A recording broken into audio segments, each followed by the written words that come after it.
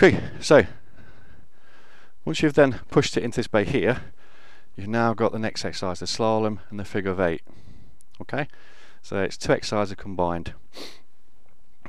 Secret to this is what we've been practicing earlier, is the clutch control, throttle control, and looking where you want to go. So all these things are into it. Okay. What you don't want to do is look at cones.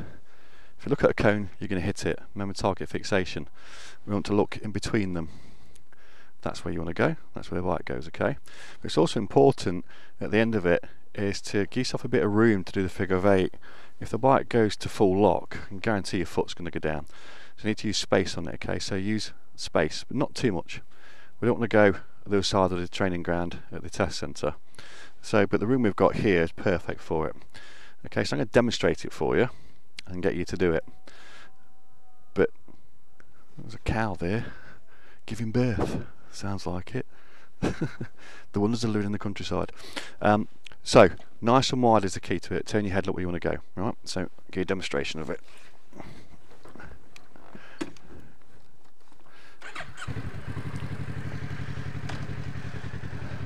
So shell checks first, left and right.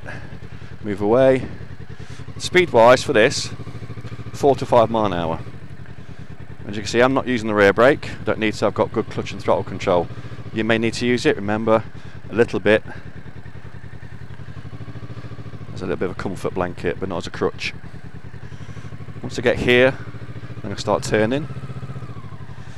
Add a little bit of speed to it. Looking where I want to go. Turning the bike. Going wide again.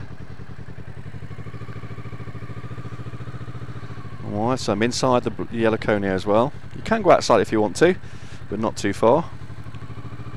I'm going a metre inside this one as I turn, and then same place again, that metre inside this one, and then a metre inside that one. But I'm making sure I've got loads of room, relaxed, my arms are relaxed, I'm looking where I want to go, not at all stressed by it. And the exam asks you to do 2 of these.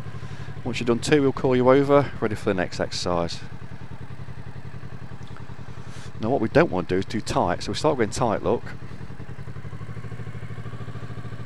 It makes it doubly hard to get around here, so to balance the bike I've got to really counterbalance it by pushing my weight across to the left there. And if I go tight again here, I've got really a lot of counterbalancing to do. Definitely have to use a rear brake if we're going tighter on turns. So if I'm going tight here, I've got to use a little bit of rear brake. You know what we're doing this way, that's full lock now. That's a lot harder.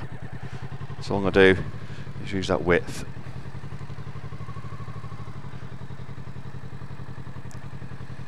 So I mentioned earlier about using the rear brake when you're turning. Right, if you've got loads of room and it's flat, on a bike like this I don't really need to use the rear brake. If I make it tighter, then I do need the rear brake. I need to slop the bike down a bit. Squat the back end so I can get tighter turning. Look, so if I use the rear brake here, I can do quite tight turns. I can't do that without the rear brake. So the rear brake is on here. Well, again, it's not on a lot, but it's enough to keep the bike stable. That's harder work. Why would you make it hard for yourself? There's no need, is there?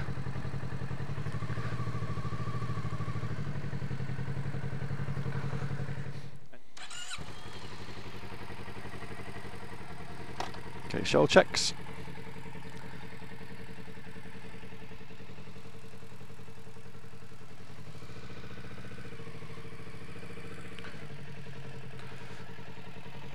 Just go a little bit quicker, you'll be losing your balance there.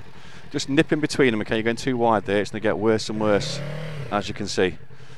Nip in between them.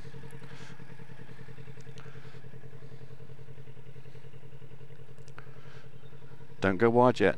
Now you can go wide.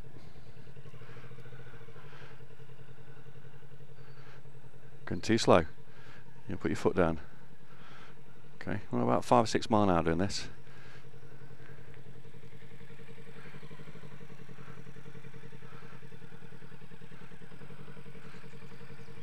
That's not too bad.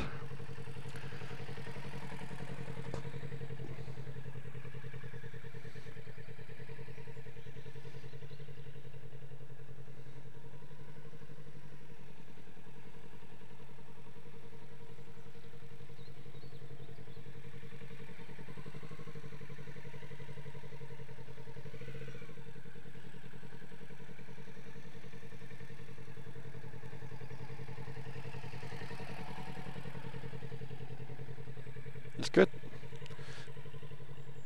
Okay, back to the bottom then. Okay, mate. You'll go, sir.